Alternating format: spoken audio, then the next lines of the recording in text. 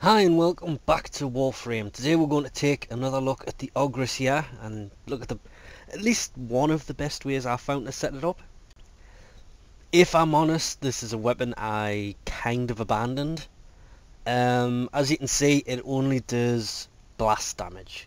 The accuracy is 100, though if you put in the heavy strike, heavy caliber even, that pretty much goes to 0. It's actually 3 point something. It's ridiculous how much you lose. Fire rate is definitely needed for this. The magazine goes up with the mods I put in anyway, and it actually works out to be a pretty decent weapon from what it is here. As you can tell with the numbers here that have now changed, it's now 5,000 damage. Oh wow, that's so nice. The fire rate hasn't changed, though it has. It's actually got 2 fire rate mods in it. And the magazine went up 1. Now if we go to upgrade, you see how we went around doing this. We have the 2 fire rate mods in. The punch through actually works against this weapon because sometimes you'll shoot a rocket and it'll just disappear through a wall. That's because it's gone through the wall into the next room. So it kind of misses. It's not that often it does it, but it does it just enough. And then we'll obviously max the speed trigger. Firestorm is definitely needed because it increases the blast radius when it hits the floor. Then we have fire damage with more fire damage.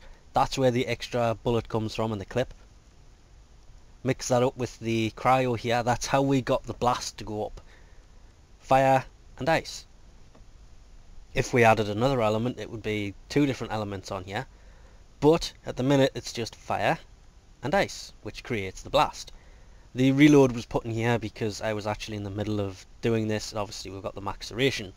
Now it's the main reason this has so much damage is basically this combination here, which is fire and ice, which is what leads to the blast damage. Take them out, that damage goes down a hell of a lot. So them in there does help. If you're going to format this another time, because this has been done 3 times, as you can see over here, I would probably recommend a V polarity for it, because if you put multi-shot in this, it becomes insane. If we find it and put this in here, the damage instantly over 10,000. It literally doubled the damage, because a lot of the times this thing will fire 2 rockets at once. That is the way we were heading to set this up. But to be honest, I ran out of formats and got on with other weapons, so the multi-shot works really well in here, and I cannot remember where that fire rate mod is.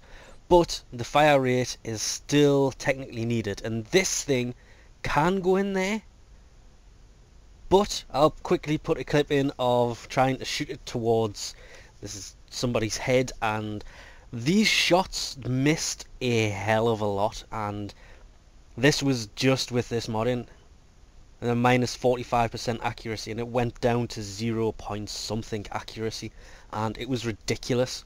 At points it was actually doing 90-degree turns. Okay, so the charge rate on this with them mods in is really nice. The splash damage is basically the whole inside of that. That's a level 25 ancient, and he's dead in 1 shot. I love this weapon.